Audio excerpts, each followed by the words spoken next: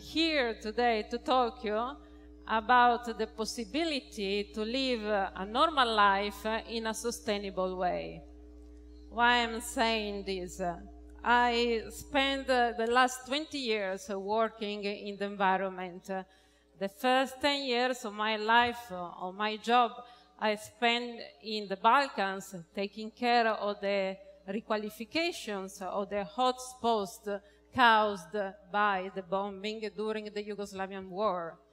After, I was called back to Italy to work in the Ministry for the Environment and to take care of the project in the sustainability and in the climate change. So I spent the last 10 years running around the world and developing sustainable projects from Asia to South America, Albania, Montenegro, and so on. You can see them, 48 countries for a total of 7,000 projects. And here you can see some of the results of these projects.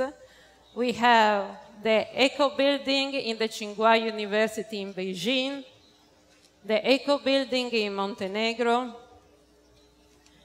the Green Energy Laboratory in Shanghai, and the Eco Campus of the University of Tetovo in Macedonia. So, behind all this job, it's a wide team of people that is dislocated in different parts of the world, from Rome to Cosenza, to Belgrade, to Beijing, and so on.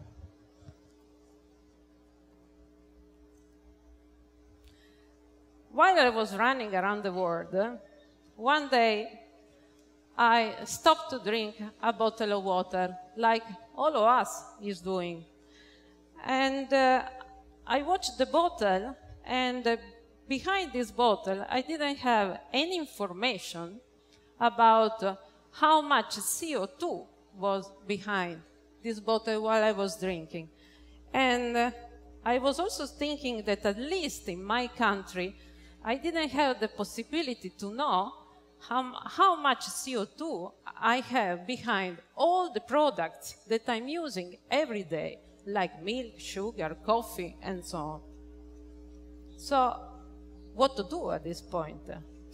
Exists a tool that is called carbon footprint that is able to provide the data of the exact amount of the greenhouse gases that is emitting during all the steps of the production process of the good or the services. So I say, why don't apply this carbon footprint? And I contact the corporation that was producing this bottle of water. I knew that it's very sensitive to the environment, and I asked them, can I calculate your carbon footprint? And they accepted.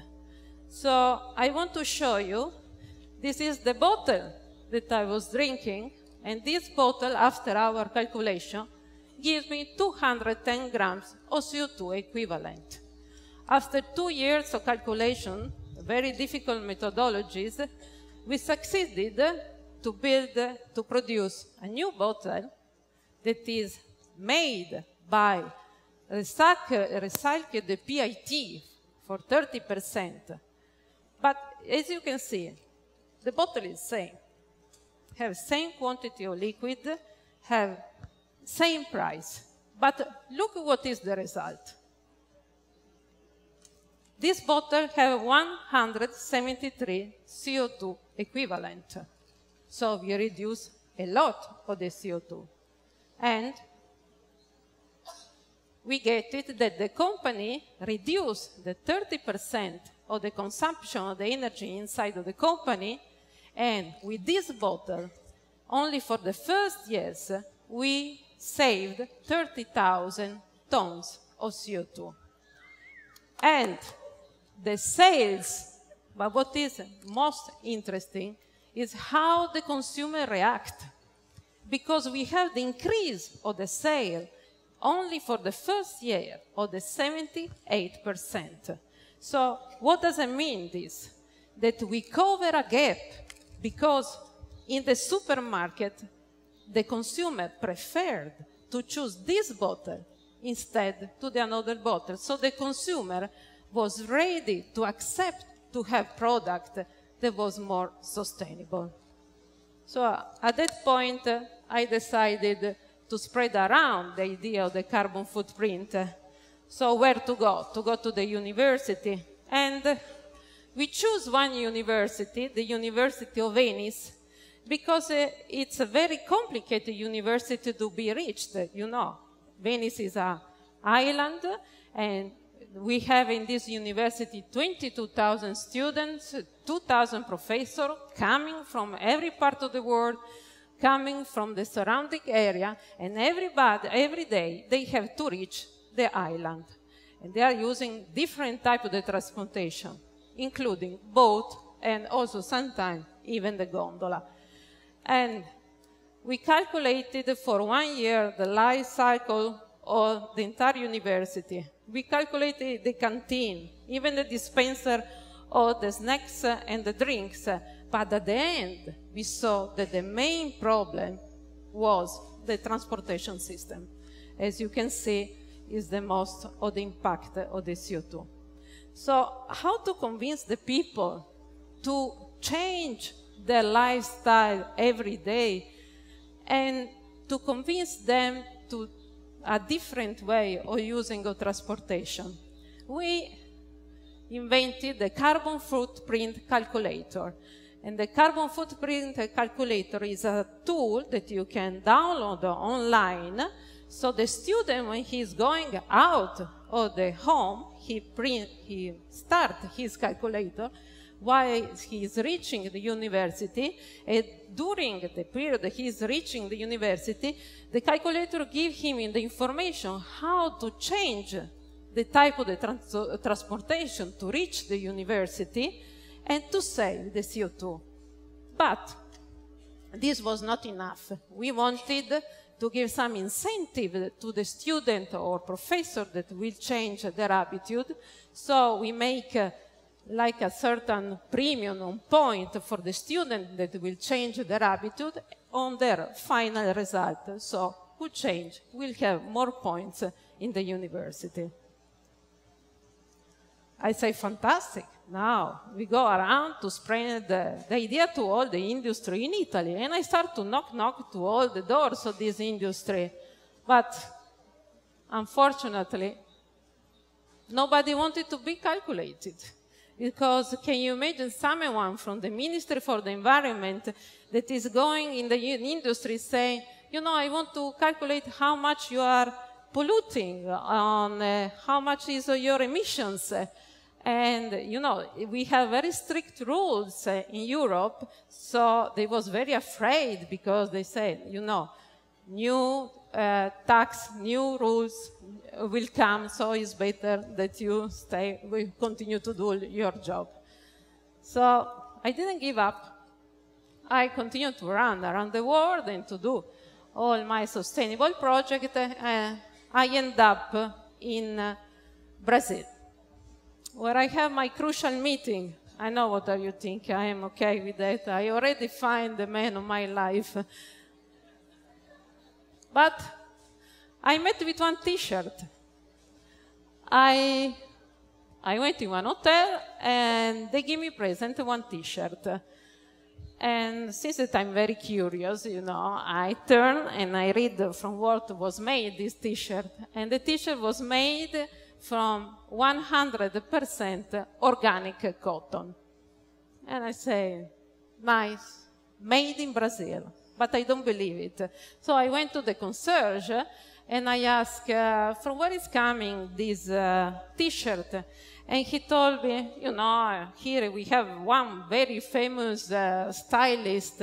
He is producing things all with renewable, wasting things and so on. So I was very curious and I took my daughter, and she is 14, you know, let's go to do shopping immediately.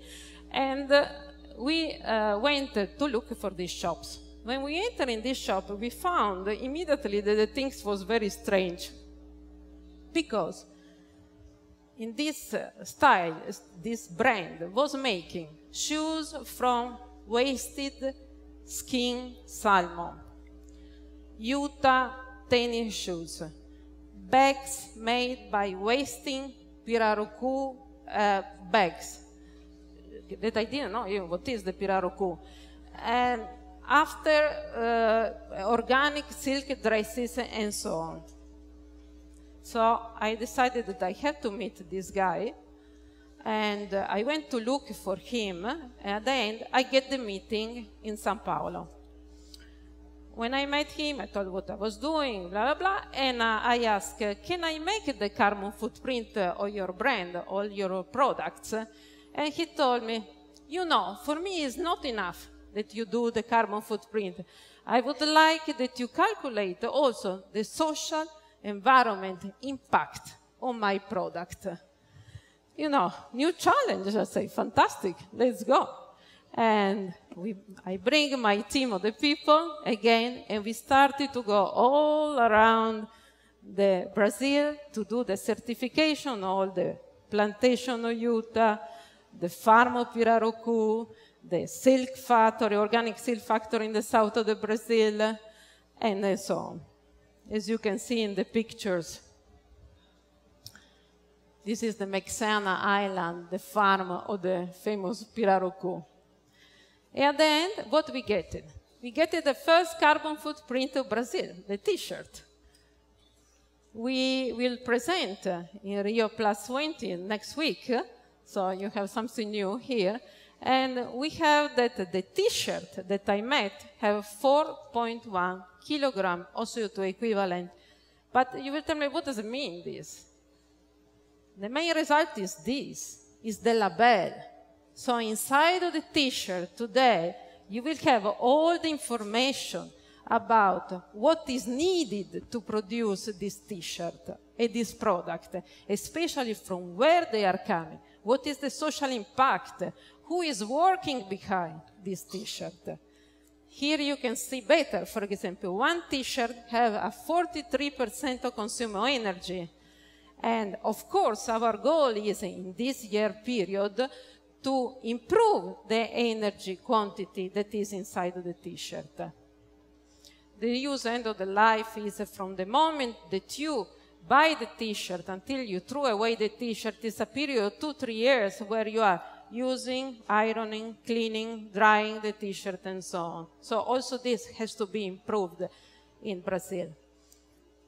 And we calculate also the other stuff. Shoes, bags, and you can see here how much is the total of the CO2. But what is more important? In the moment that we have the total amount of the CO2 of all the products, we have to mitigate the CO2 that is produced, and we have to neutralize. So the brand, together with us, decided to make the project in the farm of the Pirarucu, where is the farm, the fish, and where there live 200 farmers. And today they are consuming 80,000 liters of diesel per year to make the island to work and to produce.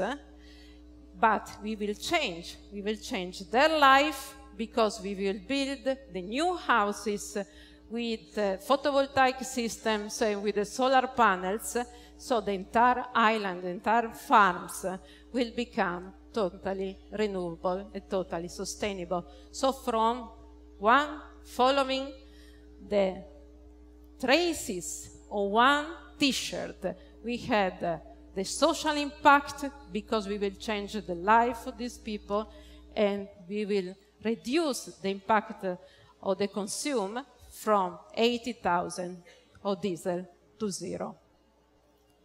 I went back to Italy. The story of the T-shirt spread around. And all doors of the industry was open. So my story of the example of the Brazil make in Italy the industry confident. You knew that before nobody wanted to be calculated. Now I'm in trouble. I have more than 50 companies that want to be calculated. Everybody becomes sustainable. Everybody want to have the label on their products, because they saw the result that the consumer change their mind and they want to know what they are buying. So we are calculating coffee, wine, shampoo, beers, milk, so the product that we are using every day. This is the status of the voluntary carbon market that is growing. This is the point. The action of the carbon footprint is made on the base of the voluntary. It's not rules. There is no imposition from the government. It's action that is made from the companies that are producing. And so we don't know what will happen with these 50 companies that we are going to calculate. Can you imagine what happens with 3? But for sure, we will have 3 advantages. One is the improvement of the production process. 2 is to give the possibility to the consumer to choose. 3 is to make the consumer aware about the CO2 or emission that he is consuming. So, and I want to tell you that after so many years working in the environment, my idea it is, please do not stop doing, but keep doing in a sustainable way, because we cannot ask to the world to turn off the light and not to consume and not to use any more the things. So, end of the story or beginning a new story, I would like to propose to calculate the carbon footprint of the TED Talk. Thank you.